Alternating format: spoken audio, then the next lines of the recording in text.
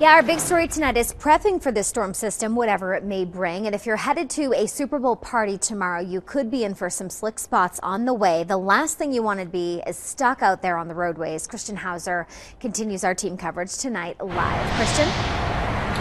Jackie, while it looks like we're going to miss the brunt of this storm, there will still be some icy and slick spots on I-75 tonight and tomorrow.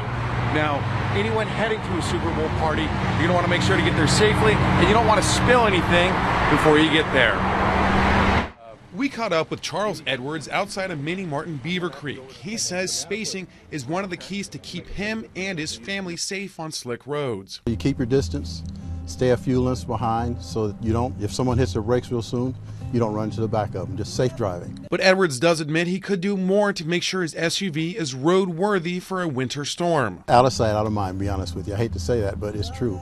You know, if you keep your vehicle maintenance, if you maintenance when you're supposed to, you're normally going to be okay. AAA Assistant Manager Jason Brown would agree, especially checking your battery. It's better to do it now when it's convenient for you than obviously when the battery doesn't start and you're going to be late for work or for a family event or something like that. Brown says you should also check your windshield washer fluid to make sure you can see clearly.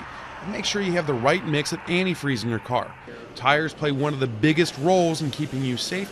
Make sure they have enough tread to maintain traction and are inflated properly. But in general, winter can be very tough on your vehicle. It's harder on your vehicle to start your car if you're low on oil, if your battery's dead, or getting low on charge. Just being prepared for it more than anything. It's not just your car you need to keep an eye on, though. I just watch out for the other drivers, so you got to be careful. Some of them don't realize what's going on and they're too busy and they'll slide right into you. Baker says he always makes sure to warm up his car and clean off his windows. To drive around with your windshield, little peepholes, got some trouble. You can't see anyone from the side or anything else.